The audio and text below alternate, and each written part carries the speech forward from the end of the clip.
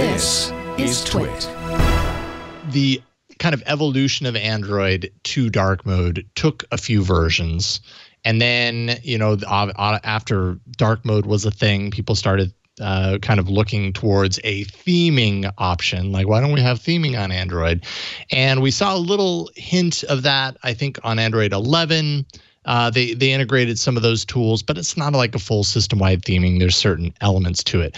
Well, now we have some pretty big Android 12 leak news. There was a document that was shared with major partners that I believe it's XDA developers got a hold of. Basically, this document illustrates, at least to some degree, some of the major design changes that are likely coming to Android 12. XDA did say its authenticity cannot be completely confirmed, but they feel pretty strongly based on source and all that kind of stuff. And, you know, everybody looking at this, it kind of seems like everybody's feeling like this is legit. So I will say before we jump into this, like, I'm excited because I feel like the last 2 or 3 years, if not longer, we talk about these major revisions to Android, and it's just become these little things that, yes, are meaningful and to the experience, but I feel like I've been kind of hoping for some like big sweeping change, and I don't know if this necessarily confirms that a big sweeping change is coming, but there's a lot in here, and there's screenshots and everything. So if you're not watching on video, I apologize. Look it up or you know, check out the video to see. But what is in there? I'll try and describe it for audio listeners. An updated notification panel UI, which is just I mean, trying to describe it, it's, you know, it's large, it's big, it's bubbly. All of the screenshots have this kind of like beige color style, which I don't know if that necessarily means like the new color of Android is beige. I think what it probably indicates is if there is a full system-wide theming option, this is one example of it, right? Like, you could theme it that way. You could theme it a number of different ways. This beige color theme just happens to be the one that is shown in these screenshots. So hopefully that's all configurable. Like I said, lots of big bubbly rounded corners all over the place. Some design you know, aficionados online were really taking Google to task in these screenshots because a lot of like the rounded corners don't match each other. Like some of them are broad, some of them are really tight. So I don't know what's going on there. But definitely it's a design language that's different. Also in the widgets, some of the widgets that you see on the left-hand side of the screen that we're showing right now, and the widget picker, it's just a different approach on what we're used to seeing in our Android UI right now. And I don't know, my eyes are liking it. I'm curious to know what you guys think. I think. Well, I think after you, Flo. Thanks, Ron. I think it's really, I was looking at those screenshots earlier today and just thinking about what I was thinking about when I first laid eyes on, was it Lollipop Marshmallow, which was the huge design change when we officially got like the material design paradigm. And that was very much a design that was parallel to what we were seeing in just like the general vernacular. And I feel like now, this is just an example to try and make a point. When you go to Target, for instance, and like you walk into the big department stores and they have the displays at the very front and they're just like very perfectly color coded, usually because it's like where the clothing accessory section is. This UI, the examples of this UI that are on that XDA article remind me very much of the latest like blush craze, just like these very soft pastels as like hues. We've been seeing a lot of this in this Google product design. So it very much matches the kind of idea, the kind of way that Google would style you if this was a promo shot for, you know, the Nest Audio or something or other. So I feel like it matches kind of softer. This. Yes, it's just this new, like very soft Android. And it's a very different approach from the hard angles, the layered material design that we're very used to, the thing that we sort of have known Android for all this time. And I think it actually makes it a little more approachable. Yeah, it's interesting because, Jason, you mentioned that, we've been, analyzing the recent Android versions and talking about the iterative changes, and just like it hasn't been a sweeping kind of design paradigm shift. And I looked it up, and like Material Design got added to Android in 2014. Yeah.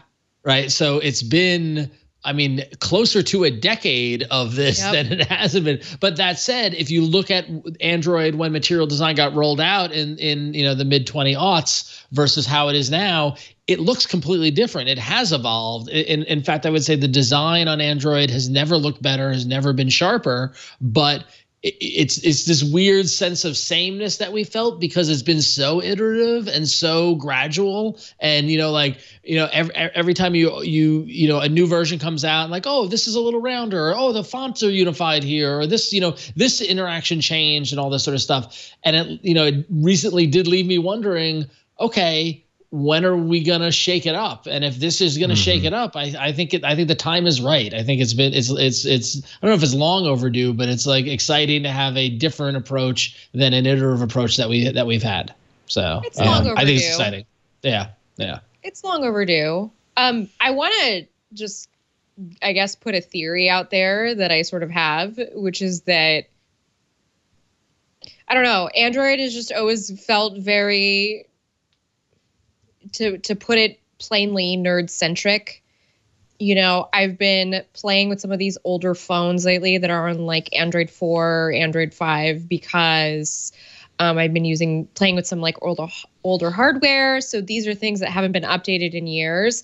And just that interface, it was a very hard sell back then because it wasn't really approachable for everybody. So I really like this new soft approach. I don't know. I want to dive deeper into it because this is not just an Android thing. The other thought I had when I first saw these screenshots is that, oh my God, it looks very like Apple-like. And just the screenshots I've seen with the way people have customized their new iOS home screens now that they can, go a little further with that. It reminds me very much of that approach. And I do like it. It does get me excited, and it does make me want to see what that's going to look like on a Pixel. Yeah. Well, and that's one of the questions that I have is, are we looking at Android, let's say like vanilla as a term we haven't used in a while? Like, are we looking at vanilla Android, or are we looking at the Pixel launcher? I'm not really quite sure. You know what I mean? And I suppose we'll find out, because I could totally see the Pixel launcher being, I guess where I come down on this is I'm excited for it. But the question that I have is, if we like it, and this was a look at a new Color OS or Oxygen OS UI versus a stock Android UI, would we like it then? You know what I mean? Interesting. Yeah, like so when it's not the stock Android, right. I'm totally guilty of this as well, and I know exactly what you're getting at. It's like, give me stock Android, and then any variations on this, I'm always like, it's not what it's meant to be. It's not what it's supposed to be, and it's a little too Samsung UI for me, or whatever it might be. Too stylized. That's a very good point. But the thing is that the Android stock UI is what the baseline is. And then and what happens on top of that, then to your point, just gets completely compared, or gets analyzed in comparison to that stock as that baseline. So Flo, to your point, this blush kind of, I know someone in the chat room called it feminine, kind of style to it. If that was the baseline, that's a very good question, because honestly, while I like the idea of seeing something different and a new design paradigm, I hope this is a theme, because honestly, that color palette doesn't really resonate with me. It's a theme. Yeah, it is a theme. Yeah. Google is bold colors, and I think just they're introducing that as sort of, I think that's what we're going to see. Let's just say this is for real. That is something that we would see on the advertising, because that is how the current crop devices are being stylized, which of course appeals to me, because I'm a suburban mom. So I'm glad you're embracing it. Come on, have you guys not noticed all the collared shirts I've been wearing the last couple of weeks? Like, slowly my wardrobe is turning into like a woman's zone. So, you know, another thing I noticed, another thing, not about your clothes or anything about this, is this would be Android 12. Android 12 is S if you really want to continue going down the treats and stuff. This is a very soft look. So maybe this is Android soft serve or Android soft drink. Well, soft. It wouldn't be a soft serve is better because that could be Carvel, and I'm game for Carvel at any time. Soft drink isn't really a dessert though, Jason. So, it's not a dessert, but it is a sweet treat. Could it be? Is it okay, maybe. Yeah, it is. It's like the sweetest of treats. It's like literally sugar water. What if it's a Mr. Softy? I'm actually, this is a divisive topic, Flo, that you're stepping into because Mr. Softy is beloved by many. I've only had it in the East Coast. But and the classic Mr. Softy truck in Manhattan is a well-known kind of thing. Yes. But I am firmly on the side of Carvel. Carvel there is no greater delight in the world than a Carvel soft serve hot fudge sundae. Oh, it's wonderful. So